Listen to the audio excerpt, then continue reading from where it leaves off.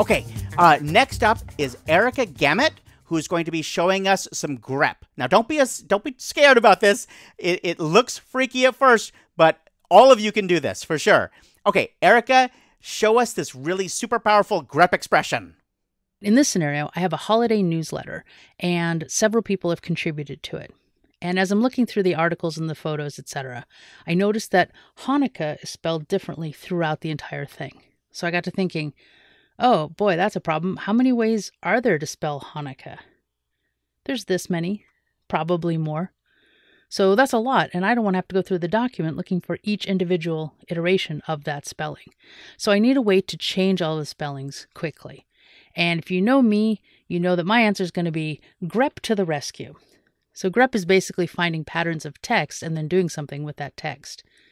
So in this case, we want to go ahead and take our preferred spelling, which is this way, and we want to replace all the other places, all the other instances of the word with this particular spelling.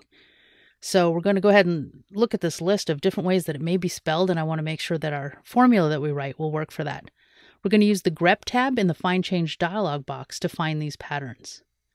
So if I look at all these different spellings, I can see that some of the letters, the ones that are in blue, are always there, and other ones might not be there. So if a character is there, it fits the pattern. If it's not, it still fits. So we're going to use what I call the or not expression. So again, the letters in blue are always there, but the ones in gray may or may not be. That's the or not expression, and it's represented by an asterisk, which actually means 0 or more times in GREP speak.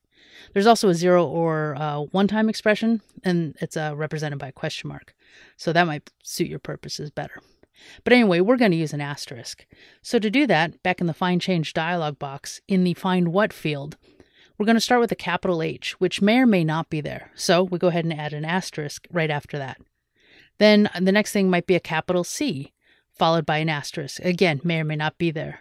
There's a few more like that, an H and an X. And then it's followed by an A and an N, which are there every time. So they don't need the asterisk.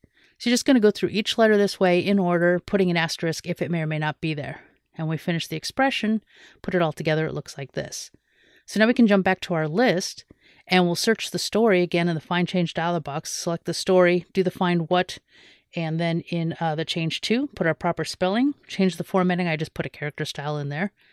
And then we can go ahead and hit Change All, and boom, it changes everything to that. So we've standardized the spelling of a word that I have never spelled correctly, and anyway, we can all have happy holidays.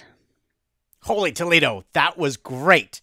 Such a simple character, that asterisk, can do so much, that or not expression. So definitely keep that one in your back pocket, because you're going to need that sooner or later. You might not be doing Hanukk stuff, but you're definitely going to want that or not expression when you're trying to search for cool stuff like that. Well, I hope you enjoyed this video. If you did, be sure to give it a like and subscribe to our channel. And for thousands more how-to articles and tutorials, visit our website, creativepro.com, and become a member today. Thanks for learning with us.